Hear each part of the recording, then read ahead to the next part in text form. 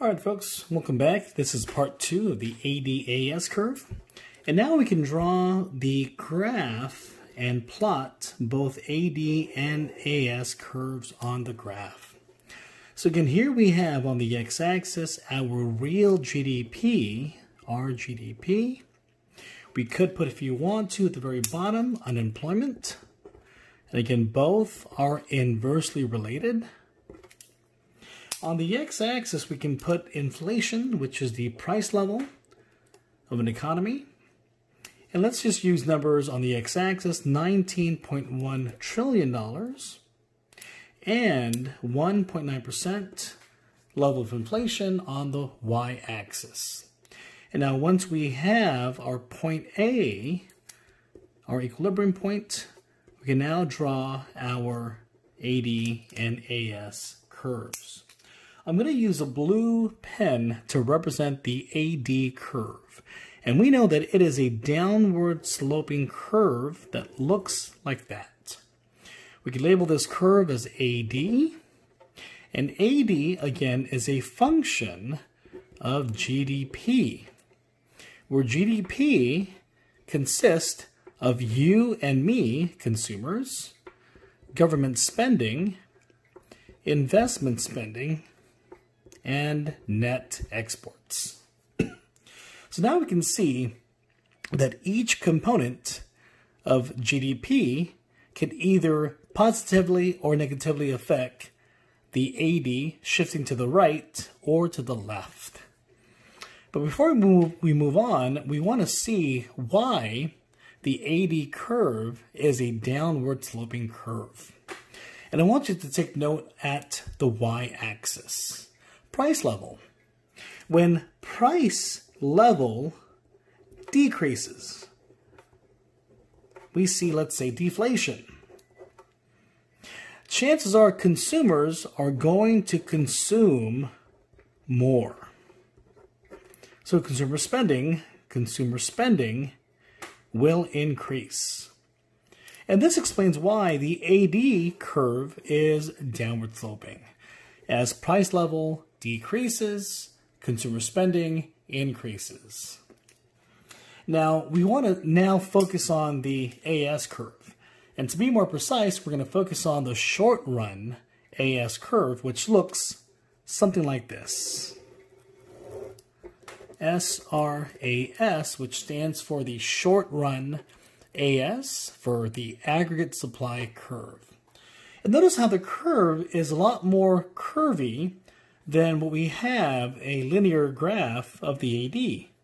And so we can kind of tell that the SRAS looks a lot different based upon the curvature versus the straight curve that we have with AD. And we have to kind of ask the question, why do we see an upward sloping SRAS curve as opposed to the downward AD curve? For the SRAS curve, let's now focus on the x-axis. So think about the concept of SRAS, that of, let's say, capital. Capital is a scarce resource. And as one firm is going to compete with other firms in attaining capital, it does put pressure on the value of the capital to increase. And when the value of the capital increases, so does the price, in this case of borrowing capital. And the same thing can be said about other types of supply variables, such as land. Land is also a scarce resource. And when more and more firms and governments compete for land, limited land, the value of land increases. Therefore, the price of land also increases. And this is why we have an upward sloping SRAS curve. Now I want to show you, when focusing on the SRAS curve, that there are two distinct economic schools of thought that are represented in both the SRAS curve. The first school of thought is called the Keynesian School of Economics. And that can be found at 0 up to point A. We can call this the Keynesian School of Economics. John Maynard Keynes, a British economist who wrote a lot of books, one that looked at ways to enhance government intervention, which really kind of was the architect of the Great Depression back in the 1930s, of the need to increase government spending. And the other school of thought we can see is called the Classical School of Economics, which is from point A all the way up to the top of the SRAS curve. Classical economics, which really comes down to theorists such as Adam Smith and David Ricardo, and kind of more with today's timeline, Milton Friedman. So now we see two schools of economic thought. Both are on the SRAS graph. And we'll explain as to why both are on the SRAS graph. Okay, in a nutshell, if you are a believer of the Keynesian Keynesian School of Economics, you are a believer of the power of AD, the aggregate demand curve, mainly under the government spending and even under monetary policy. So to really see what they are going to predict when it comes to increased government spending, we have to draw once again our ADAS curve. So again, here we have on the x-axis real GDP, 0, and we have the inflation rate price level on the y-axis. We're using $19.1 trillion on the x-axis, 1.9% inflation, and here we have our point A,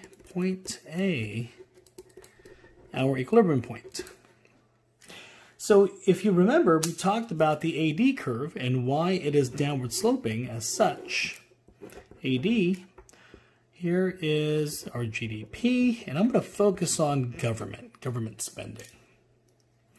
And for many Keynesian economists, they believe that the AS curve is actually a 45-degree angle, not so much a steep SRAS curve as we saw with the initial graph. So this is what they are arguing, if you are a Keynesian economist, in times of crises. One of the best ways to get out of a rut is through government intervention. And one example of that is something called fiscal policy. Now, we know in the United States that the Congress has the power of the purse. And so when the Congress decides how much money to spend, they are in essence putting together a fiscal policy. So let's say increase in government spending. They have to spend money on the military, spend money on science, infrastructure. That would be seen as an increase in government spending, also known as expansionary fiscal policy. So what happens when the Congress spends more money on military, science, infrastructure through expansionary fiscal policy? Government spending increases. G is going to increase. And since G and GDP are directly related, GDP will also increase. As GDP increases, AD is going to shift to the right. And now we can draw a new AD curve called AD1 and show that we are shifting AD to the right. Now I want you to see the new equilibrium point, point B, right here. So if you are a Keynesian economist, you believe that in times of crises, you can depend on the Congress in the United States through expansionary fiscal policy, increase government spending to get ourselves out of the current situation and experience growth. as we can see here on the x-axis. Yes, there is a higher level of inflation, but economists would argue that as long as there is a strong central bank, it really wouldn't matter, because the central bank, if it knows how to do its job, would maintain inflation at a low rate. And this is why, for Keynesian economists, they believe highly in the AD curve. But if you are part of the classical economists group, you would say, no, there should not be any government intervention. Rather, leave the market alone and have the market readjust on its own. And now we can focus on the classical school of economics.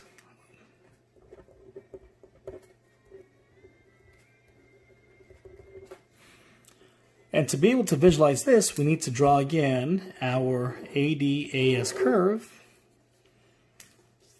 where we have 0 on the x-axis, we have real GDP.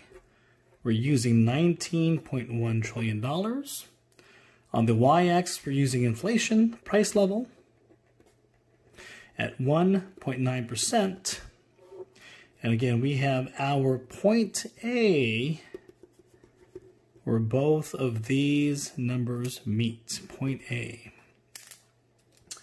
So for many classical economists, they don't really believe much in the power of AD. They're saying, no, it's not going to work. It's only going to make things worse. If we see any type of intervention, let's say by the government. And the reason for that is because for many classical economists, they believe that the aggregate supply curve, AS curve, is actually going to be vertical. AS.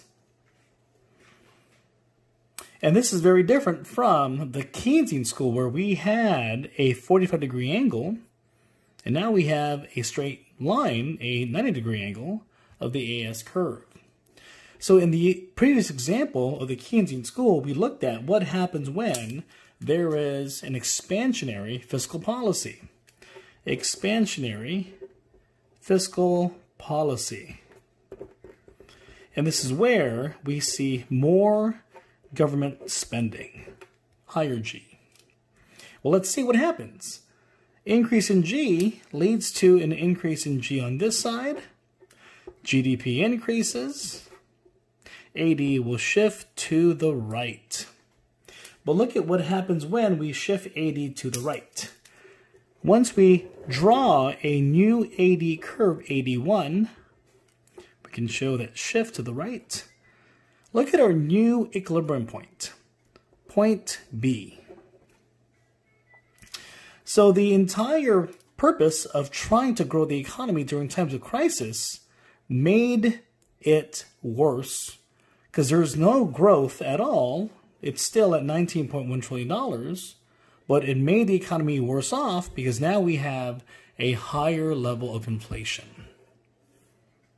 And this is why, for economists who are part of the classical school, believe that having any government intervention is not the correct way, but rather to allow markets to readjust itself over time.